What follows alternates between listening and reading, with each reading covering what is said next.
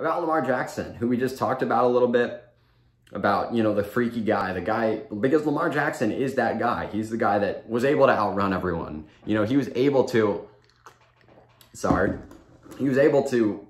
juke out everyone on the field. And I just first wanted to say, what a game. Cleveland, Ravens, that was the game of the year. Just so many storylines. I mean, Lamar Jackson having his cramps, going and get an IV in the tunnel. Trace McSorley leading the Ravens for 2 drives. Baker Mayfield playing great. Lamar Jackson comes out and hits Hollywood, who dropped like every ball all game, for a touchdown. Justin Tucker, and then Browns come down and score. Justin Tucker hits a game-winning field goal. It just had everything. It was a fantastic football game.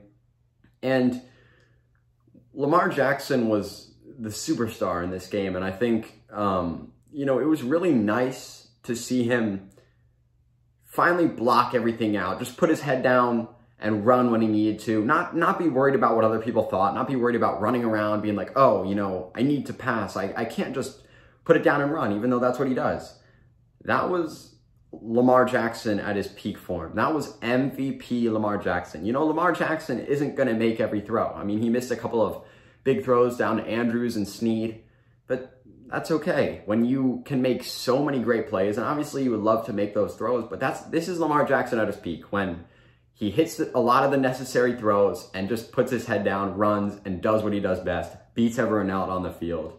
And so it was just nice to see that happen in this game, and I think that was really, really good to see. We're seeing Lamar Jackson be comfortable again, be comfortable with himself, be like, okay, we're taking this development, this thing that the Ravens were trying to develop earlier in the season. I mean, if you noticed, there's several times when they got up against worse teams where they were just trying to force Lamar Jackson to be comfortable, drop back. And so in this game, Lamar Jackson was just kind of like, we'll push that to the offseason. I'm going to be me. I'm going to put that team on my back. And that's what he did. So great to see that. And I'm talking about this because I've campaigned for Lamar Jackson for, you know, this whole season. He's one of my favorite players in the NFL. I think he's a fantastic quarterback. And a couple of weeks ago, I told you that he was the most underappreciated quarterback in the NFL. I think at this point, a lot of people are waking up on him. I think a lot of people are recognizing how fantastic he is. He's you know, he may not be as efficient as last year. The Ravens offense might not be as good as last year, but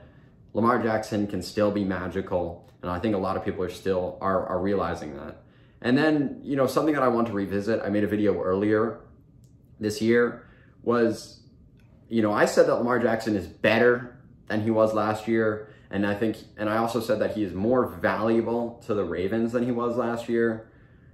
And, you know, what I'll say is Lamar Jackson might not necessarily be better than last year, because I do believe that there's some elements of his game that, you know, are not quite as good as they were last year. But coming with that, I think there's a lot of development that we've seen with Lamar Jackson, a lot of pieces of his game that have gotten better. They've gotten, you know, more refined. And I think most notably is his ability to throw on the run, extend a play, find a guy down the field, make a great play, which, you know, we saw it a couple times on Monday. He rolled out of a pocket that was collapsed, found Mark Andrews on a drive-saving play. Those are the types of things that he's been better at this year.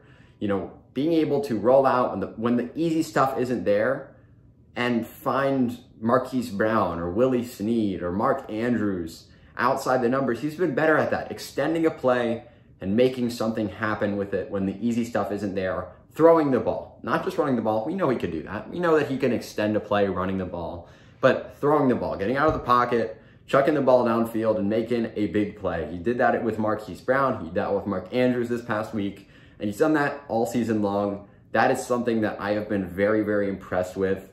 And, you know, I'm not 100% sure if he's better, because as I said, some things he's missing a couple more throws than last year. And, you know, but again, there's some things that he's been better at this year.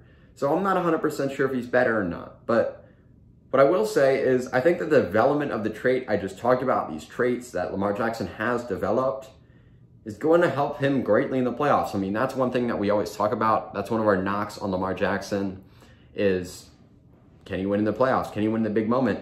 Because, you know, I think it's really going to help him, this development of being able to roll out, extend a play.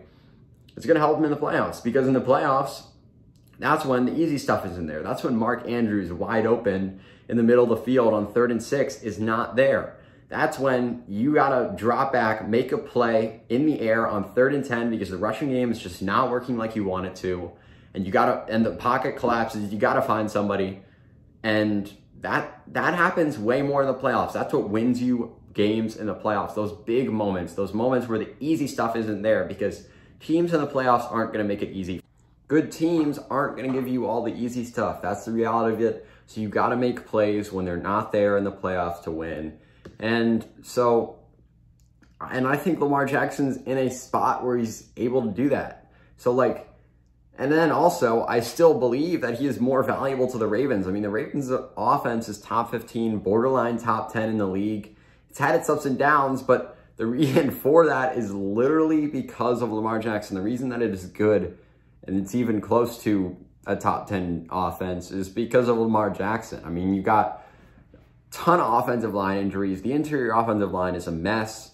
You've got weapons that have really, really struggled this year, and some play calling that's been questionable too. I mean, Lamar Jackson hasn't been the greatest this year, but if you take him off the Ravens, I think they are one of the worst offenses in the NFL right now. So I think Lamar Jackson, which I don't think there was the case last year, so I think Lamar Jackson is more valuable to this Ravens offense this year than he was last year. I think we've seen that all year. We're gonna see it down the stretch of the season and potentially in the playoffs as well if they can make it there. So I just wanted to say that Lamar Jackson's great. He's more valuable to the Ravens than he was last year, and I think he's finally ready to lead the Ravens to some playoff success, which many of us, including me, have some questions about.